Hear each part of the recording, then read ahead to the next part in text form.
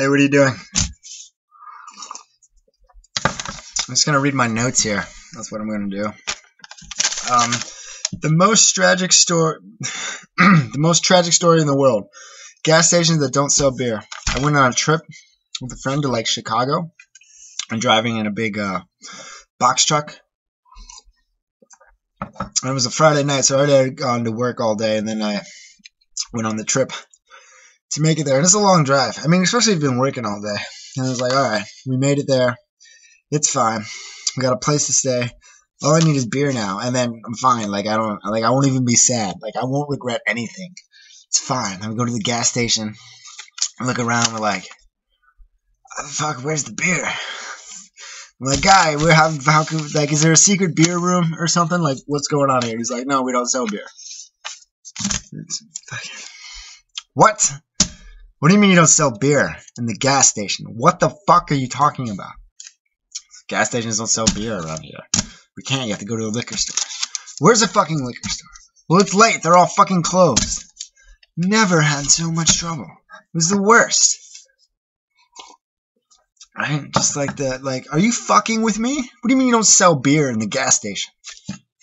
It doesn't make any sense to me ever. Anywhere I go, the gas stations don't sell beer. It's this, what? What is your problem, man? Get it together, state. I just remember my friend coming in. He didn't, but like, if like it was me, like the opposite, he would have been like, they don't sell beer. I'd been like, what do you mean they don't sell beer? Like, fuck, they don't sell beer. It was tragic. It was like, it's exciting. I'm like, I just need this one thing, and then fuck. Like, it's like if you're meant to be the one, right? And I can't stop thinking about the sword and the stone. Like the little kid, like, you're the one, you can do it. Like, I don't remember even if they told him he was the one. But say he knows he's the one. And he's got to pull the sword out of the fucking stone. He's like, it's fine, I'm the one, I can do it. And then he goes and he's like he can't pull it out. Like, he can't pull it out, and everyone's disappointing and lets everyone down, and he's no longer the hero that he was supposed to be. That's what it felt like. I don't like it when people start recognizing me, but I do like it when I can limit my responses to simple gestures. TVs and movies give us the chance to observe others without the fear of being observed by them. Oh, this says kids with autism.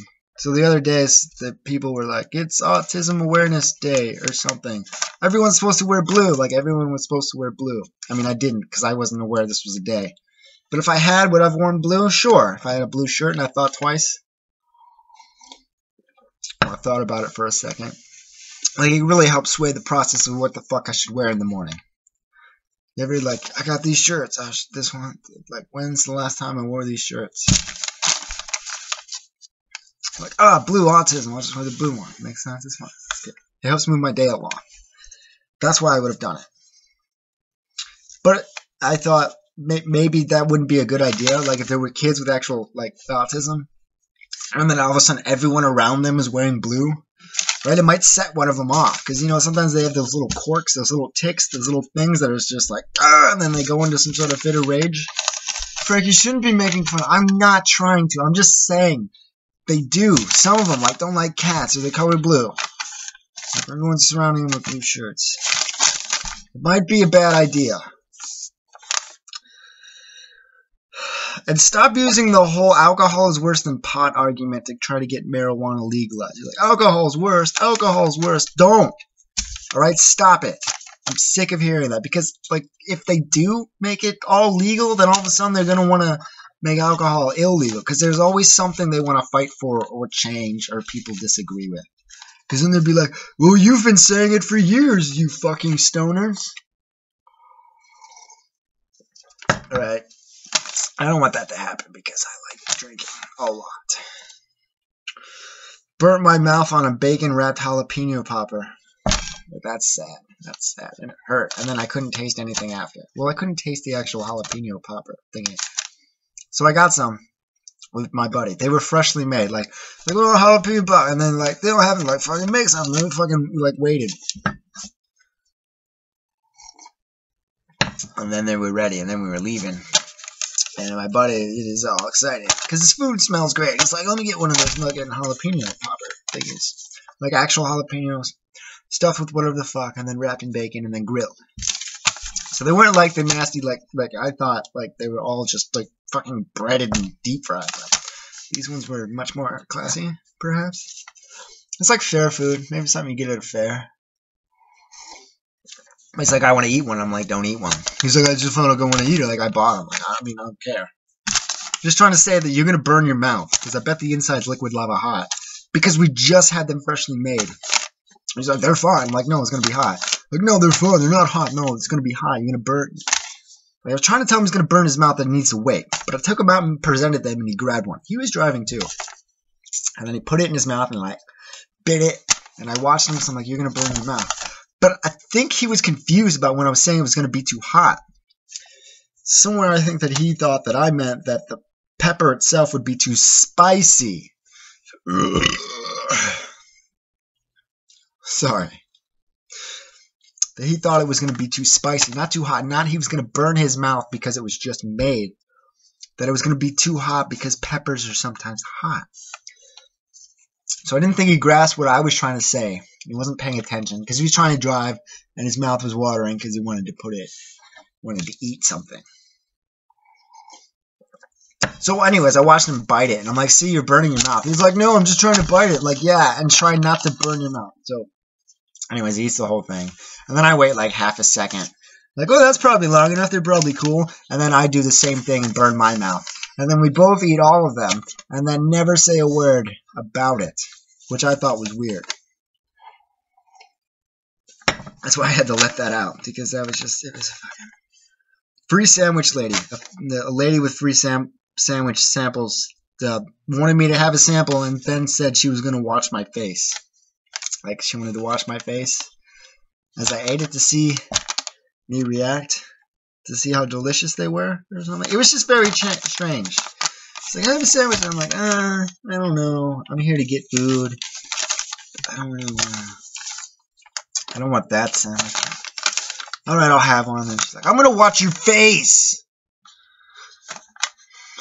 Don't do that. Watch my face while I'm eating. The more notes I write down, the more I realize I can't spell anything. Ever. This also says, your voice is so soft it's unable to penetrate my ear holes. I don't know what that one was about.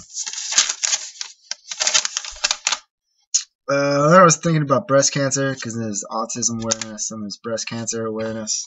People wear pink or something.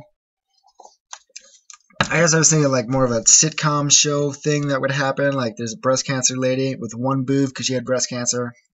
She had to get her boob removed. But she has new friends, but now she wears like a fake thing. So like you can't tell. Unless you grab it, and then like all her friends, she didn't tell about any of this. Like her new friends, like there's a tight group of like, we're all women and stuff. And she doesn't wear pink on the day, but all their other friends do, and they're giving her shit for her. But she doesn't want to reveal the fact that she has one boob because she was a survivor, so she's completely aware. And then there should be a point where one of the friends like grab her tits or something, and they're like, oh, this one's not real, and then it's all sad and annoying. New friends scold her and grab boobs only to find out the truth. That's how that ended. Frick, that didn't sound like a good premise at all. That wasn't even funny. I know, alright, it's a work in progress. When I wrote it down, I had a better picture, and right now I don't know. Something with boobs. Right? Kind of funny, kind of sad. I don't know. Don't hope for things at all. But be delighted if something goes your way. And if it doesn't, just deal with it as is. Sounds like good advice, I guess. Sometimes I lie. Sometimes I lie to people about things that I like or do that distort the reality that is Frank. And I say this in third person because it's the reality in which I perceive others. It's the reality in which how I think others perceive me as Frank. It's how others see me. Because I know that Reality is purely based on perspective. And not the truth. Good at being invisible. I'm good at being invisible. I'm good at being invisible. And spend way too much energy and time trying to blend in and pretend that I know what's going on than actually just interacting and just knowing what's going on. So the moral of that story is that ninjas are more scared of you than they are of them. Than you are of them. Fuck that up. Ninjas are more scared of you than you are of them. That's why they're always lurking around in the shadows and being sneaky and stuff.